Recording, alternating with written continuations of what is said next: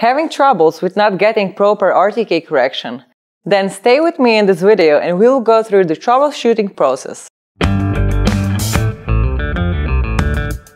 If you followed our fundamental RTK video, then we first need to check both RF modems.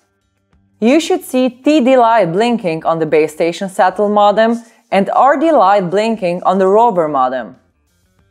If lights are not blinking at all, we should check modem settings. Both modems should have the same settings. Let's check the frequency first. Both frequencies need to be the same. Now, see the channel spacing.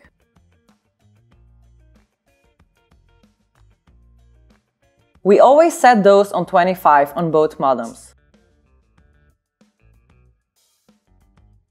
At the end, check the baud rate on port 1 on both devices.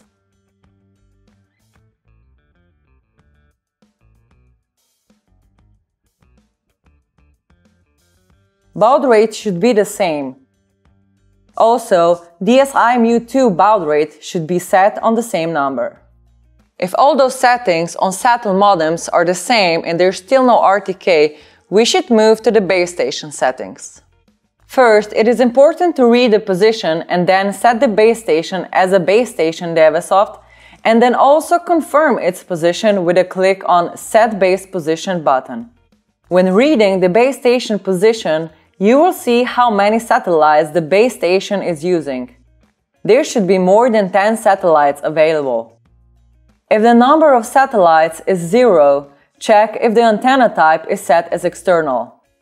If the number of satellites is lower than 10, wait for a minute or two and try again. If this is not helping either, move antenna to a position with more open sky. After setting the base station position, it is necessary to confirm and exit the Dewesoft settings with OK button. Below in the description of this video, there's also a link where you can download our RTK manual setup. If you have done everything as we have shown you and there's still no RTK correction, we can check as well the rover settings. For the rover, we used a DSI-Mu2 device. Just connect the DSI-Mu device to a PC and then as well in Dewesoft software settings. As the device is connected, we should exit settings with OK. Now enter the IMU module, click on Configurations tab and check if the Activate RTK option is enabled. If it is, you should see the baud rate settings being enabled as well. Make sure that you have set the same baud rate as you have it on your base station and on your RF modems. In our case, this was 38,400. Also, check the number of satellites you receive on the rover device as well. You should have more than 10 satellites in use. If you don't have enough satellites, make sure you are not somewhere between buildings and you have a clear view of the sky.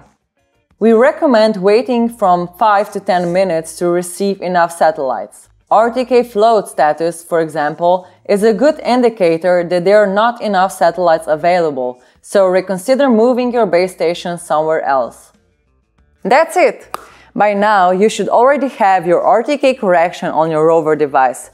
If you still have any troubles, just contact our support team on support@dewesoft.com.